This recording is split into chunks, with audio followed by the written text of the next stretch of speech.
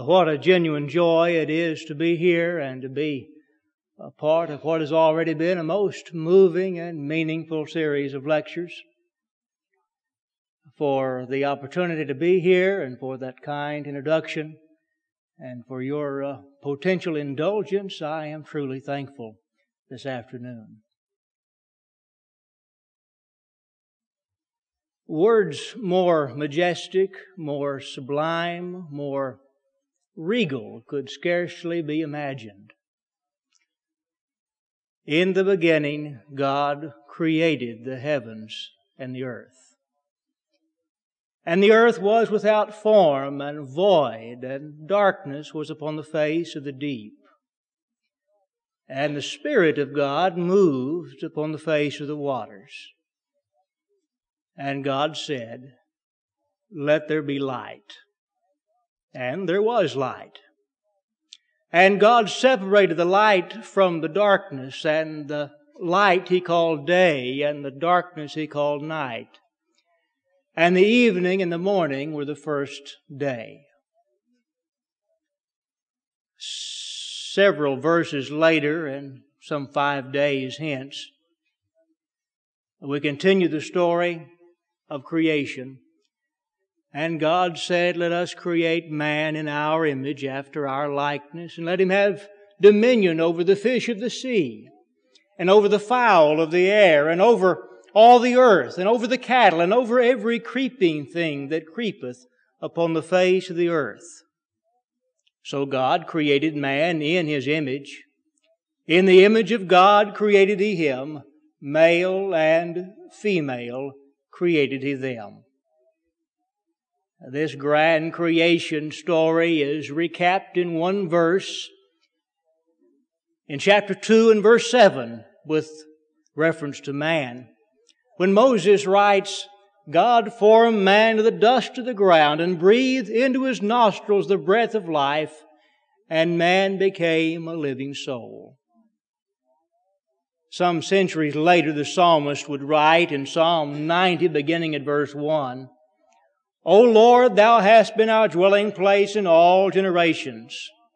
For ever the mountains were brought forth, or Thou hast formed the earth and the worlds. Even from everlasting to everlasting, Thou art God." In contrast, in that same chapter, the psalmist goes on to say, "The days of our years are 70. And if by reason of strength they be 80, yet is their strength labor and sorrow, for it shall soon be cut away, and we shall fly away. So teach us to number our days, that we might apply our hearts unto wisdom." Again, the psalmist writes in Psalm 39, beginning at verse 4, "O Lord, help me to know mine end, and the measure of my days, what it is, that I might know how frail I am. My days are as an handbreadth before Thee."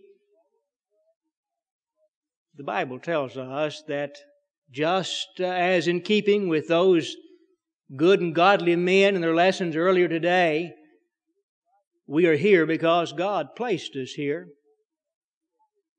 The earth is here not by chance or happenstance, but because God spoke it into existence. And just so man, and that is you and me, we are here because God has chosen to grace this planet with life, and not just life, but human life. And herein lies our challenge.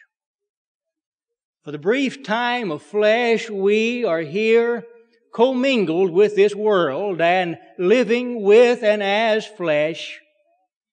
And our challenge is to live in this world without the world living in us.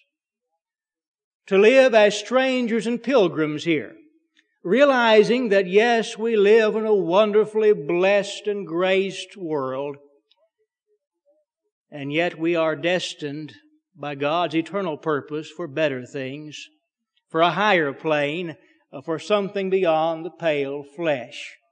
We're more than blood and bones and body. We are spirits housed for a time within the tabernacle of flesh. When God said, "Let us create man in our image, after our likeness," He had in mind more than just a physical being, but He had in mind man created in His image, possessing a God-given, God-like spirit. A spirit that will transcend life and days and months. A spirit that transcends this flesh and this sphere and this world. A spirit meant and made to live with God in heaven for all eternity. It behooves us while here to look up and not down. To look to heaven, not to earth. To consider things which are above. Some years ago, the statesman Benjamin Franklin, in commenting on an acquaintance of his, said he could name a horse in 9 languages. He was so learned, and yet he was so ignorant he bought a cow to ride on. And I've often thought that that brief remark so well reflects upon our current climate. We live amongst a culture that is so learned. They can name a horse in 9 languages, and yet has no earthly or spiritual idea of what really matters. We live amongst a people which are intellectually and mentally giants. And yet we live amongst a people that spiritually and morally are midgets. And many of us are paying more attention to the world than to God. The Bible tells us time and time again to spend our time not obsessing upon this life, not spending time or rather wasting time in looking down to this life, but rather to look up. Didn't Jesus say much of these same types of things throughout His ministry? Didn't He say in Matthew chapter 6, "Lay not up for yourselves treasures upon earth, where moth and rust corrupt, and where thieves break through and steal, but rather lay up for yourselves treasures in heaven, where moth and rust doth not corrupt, where thieves neither break through nor steal. For where your treasure is, there will your heart be also." The light of the body is the eye. If thine eye be single or focused, then shall the whole body be full of light. But if thine eye be evil, unfocused, or blurred, then shall the whole body be full of darkness. And if that light which is in thee be darkness, how great is that darkness? Jesus, coming from heaven to earth to live for a short time among those of us in flesh, who Himself bore the tabernacle of flesh upon Himself for a time, realized firsthand the danger of becoming obsessed with the planet, the world, the sphere, the flesh in which He lived. And this temptation did not overcome Him, but He realized this temptation would overcome so many of us. He lived His life with a single eye. An eye which was not distracted by the mundane matters of this world. An eye which is not distracted by the things of flesh. An eye which was focused upon doing God's will and going back to live with Him in heaven, preparing the way for all of us to follow after Him. And He taught us likewise to have an eye single or focused upon things that really matter. In the latter part of that same 6th chapter of Matthew, He continues this same thought, reminding His hearers not to be sidetracked by the worries and cares, anxieties of life, but rather, He says, seek ye first the kingdom of God and His righteousness, and all of these things, these matters of flesh, these necessities of life, all these things shall be added unto you.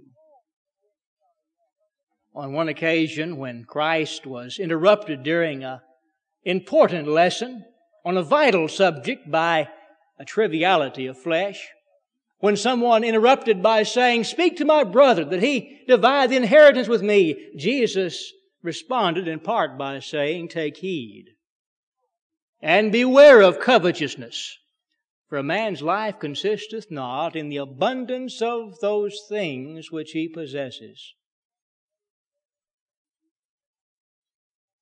Well, just so as Christ emphasized the placing of spiritual verities ahead of physical matters, as He encouraged all of His hearers, and likewise through them those of us as well, to look above and not spend our time looking beneath, just so those inspired penmen which followed His flesh emphasized the same concerns.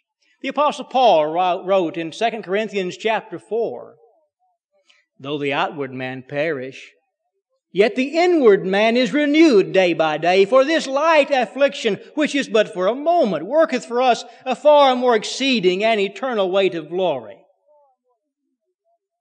While we look not at things which are seen, but at things which are not seen. For those things which are seen are temporal. Those things which are not seen are eternal. For we know that if the earthly house of this tabernacle be dissolved, we have a building of God, a house not made with hands, eternal in the heavens. And in this we do earnestly groan, desiring to be clothed upon with that building which is from above." He goes on to say we walk by faith and not by sight.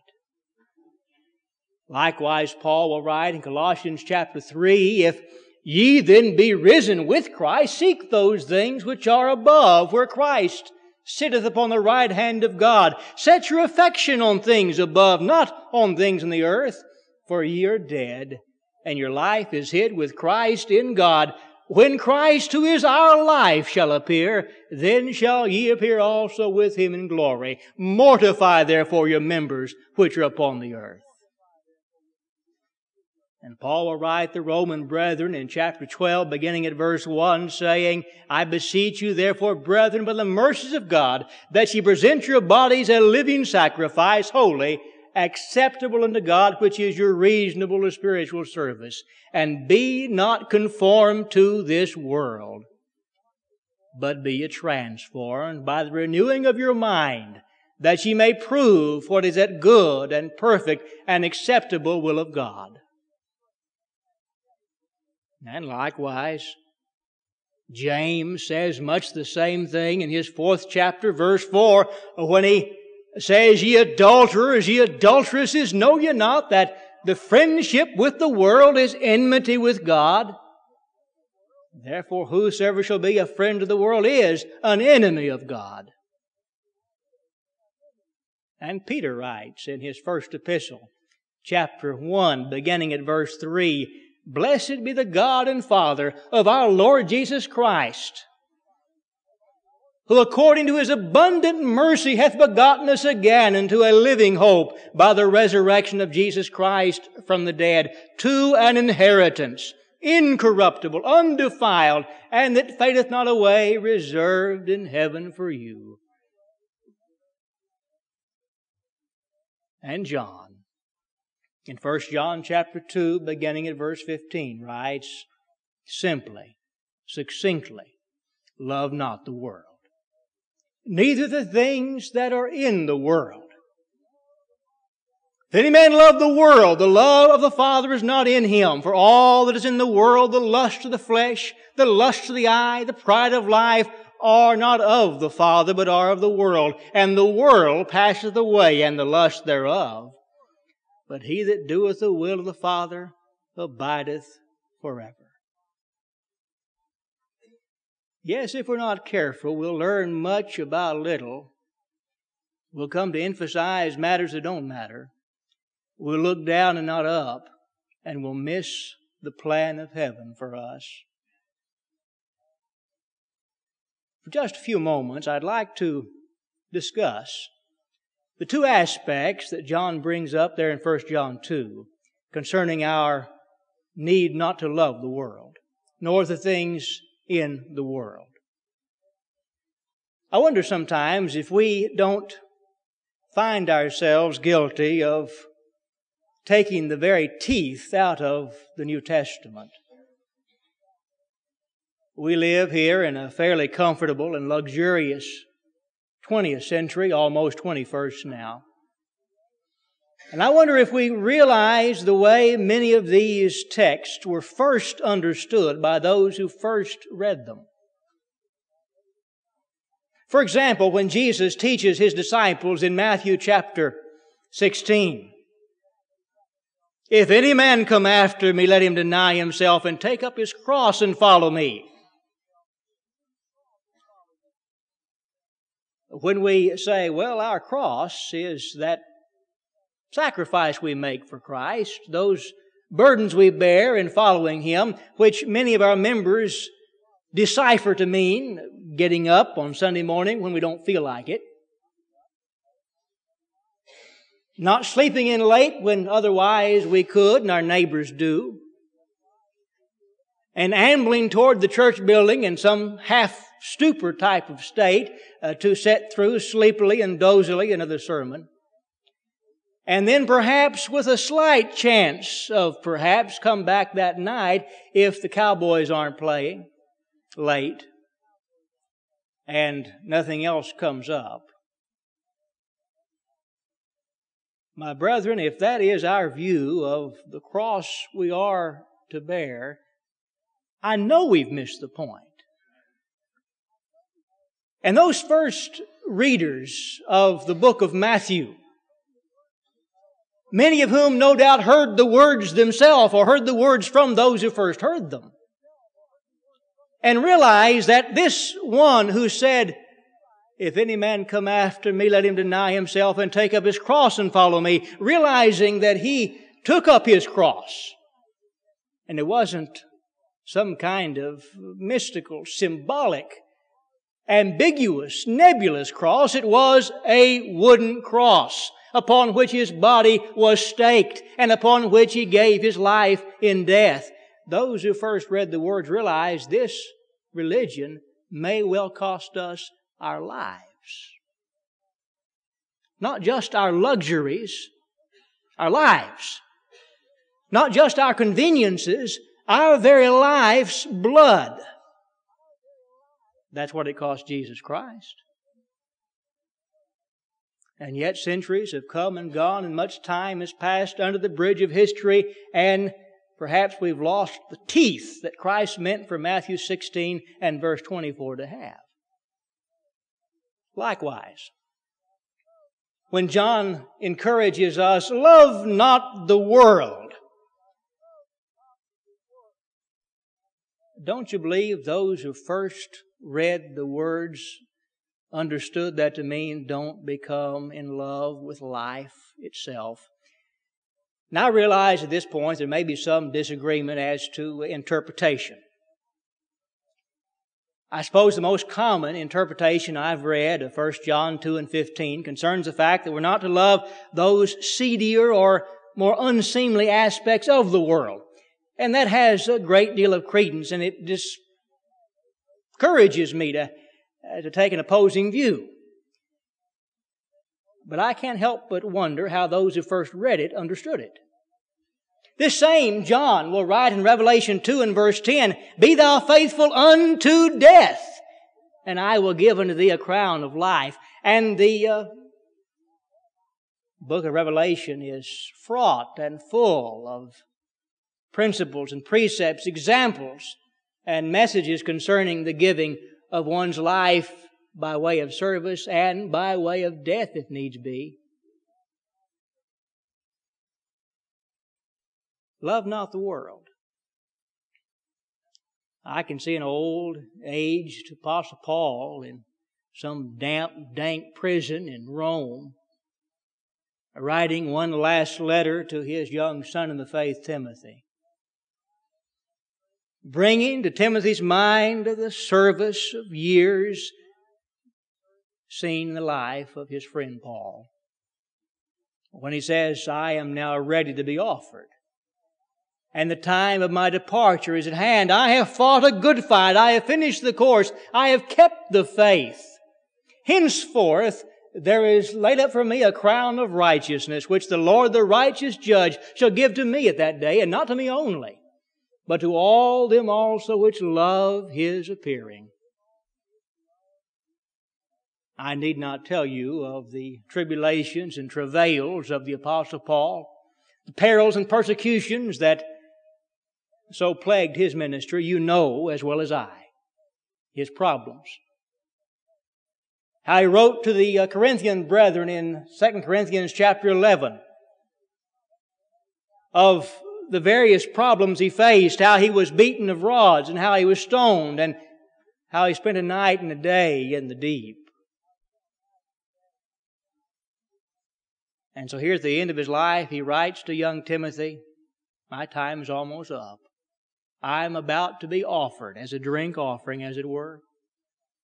In that same context, though, reading just a few verses down in 2 Timothy 4, we read of someone else, not nearly so deserving of our accolades this afternoon, a man named Demas. Paul speaks of his appearance before Nero. It says, no man stood with me, all men forsook me, yet the Lord stood with me and strengthened me. In that context of thought, he says, Demas hath forsaken me, having loved this present world. Now, I know we shouldn't love the world in the sense of becoming obsessed with the luxuries and the blessings of this life around us. I know we shouldn't love the world in the sense of spending all of our time in front of the television and not coming to church services. I know that. But those first Christians who first read the words, love not the world, who themselves were being persecuted and perhaps had lost family members already in death because of their faith, when they read the words, love not the world, would they not understand those words to mean, don't become so obsessed with life that you lose your soul to save your life? Love not the world.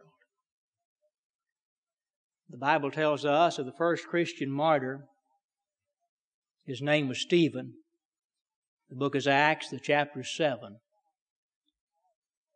John Fox, in his book of Martyrs, tells us that perhaps 7 years took place between the death of Stephen and the death of James in Acts 12.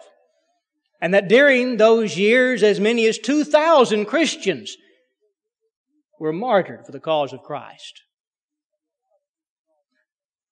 It was Tertullian who later said that the blood of the martyrs is the seed of the church. Of the 12 apostles, Matthias now taking the place of Judas.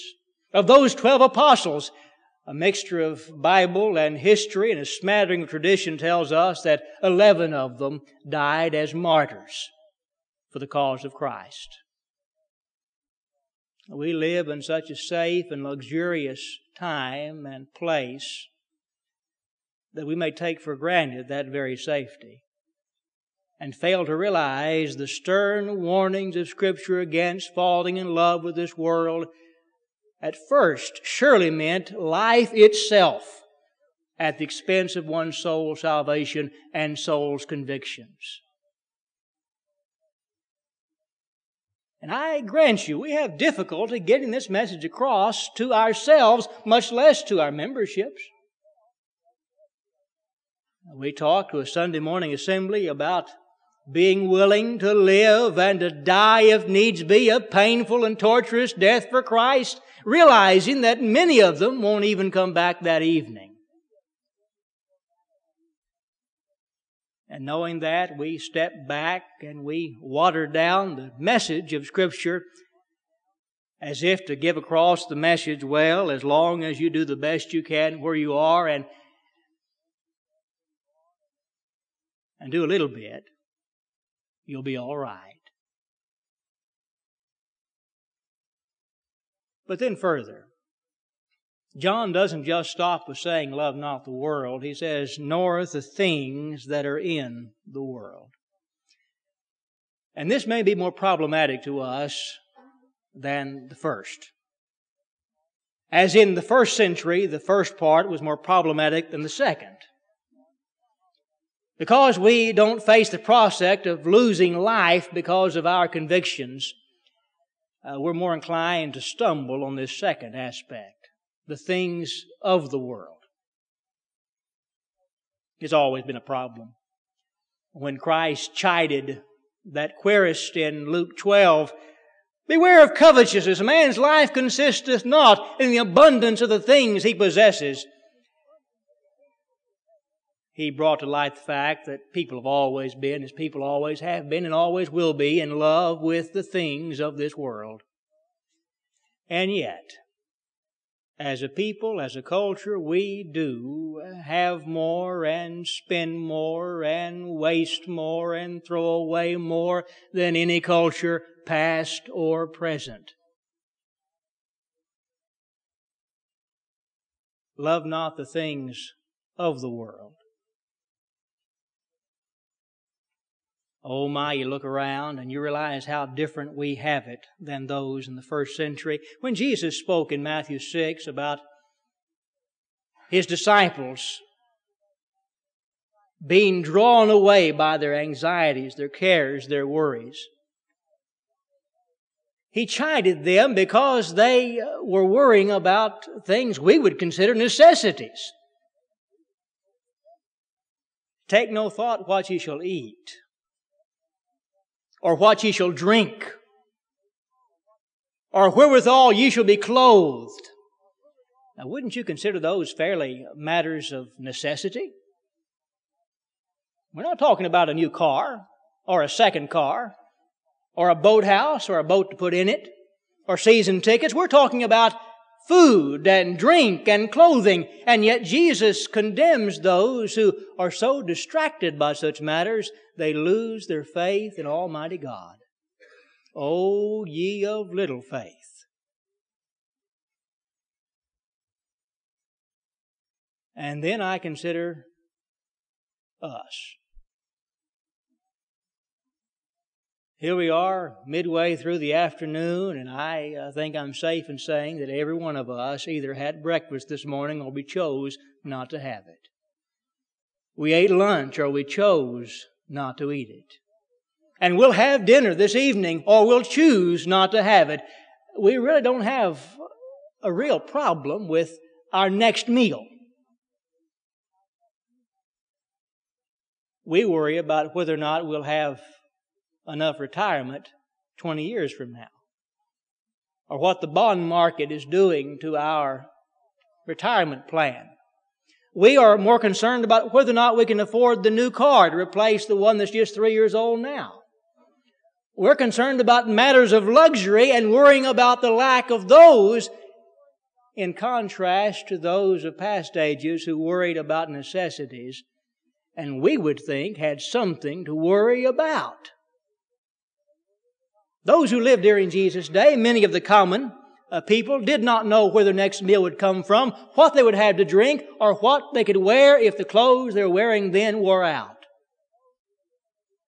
And yet from their position of lack and poverty, Christ condemned them for worrying, saying, "O ye of little faith." And yet we, with so much more, may worry more from our abundance than they worried from their lack and poverty. And what would Jesus say to those of us today? "O ye of little faith," with how many exclamation marks after it? "Nor the things that are in the world."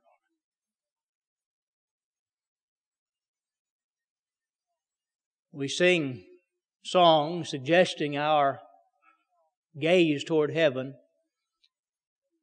"This world is not my home, I'm just a passing through. My treasures are laid up somewhere beyond the blue. Heavenly sunlight, heavenly sunlight." And yet for all of our singing about heaven, our desire to leave this life and spend a blissful eternity in heaven with the Lord, don't we, many of us, most of us from time to time, find ourselves caught in the quagmire of life and living and bills and problems and worries and the things of this world?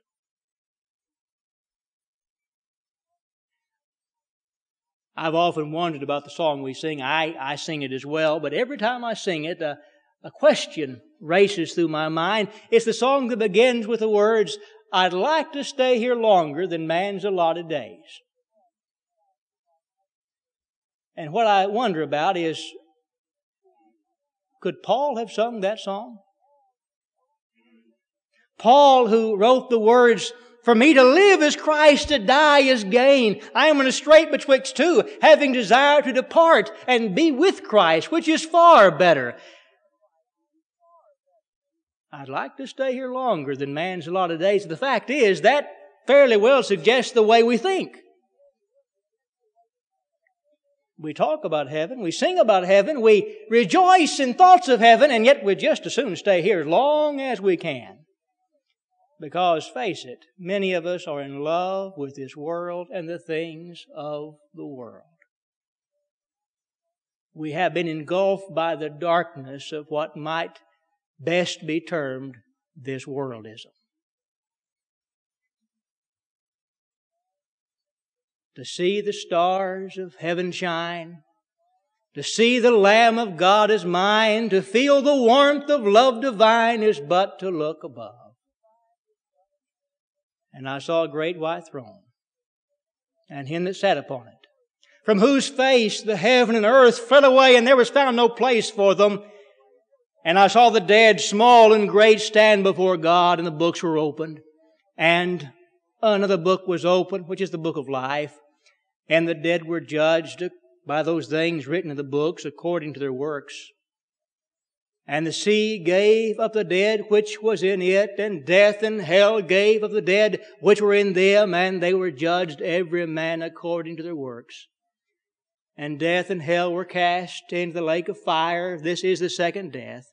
And whosoever was not found written in the book of life was cast into the lake of fire. And I saw a new heaven and a new earth. For the first heaven and first earth were passed away, and there was no more sea. And I, John, saw the holy city, New Jerusalem, coming down from God out of heaven, prepared as a bride adorned for her husband.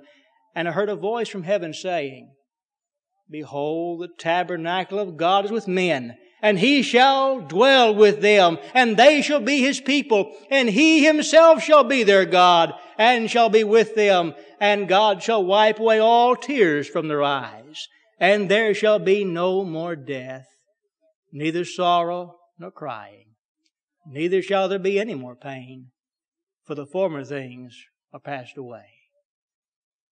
This being the case, why not look up? Thank you.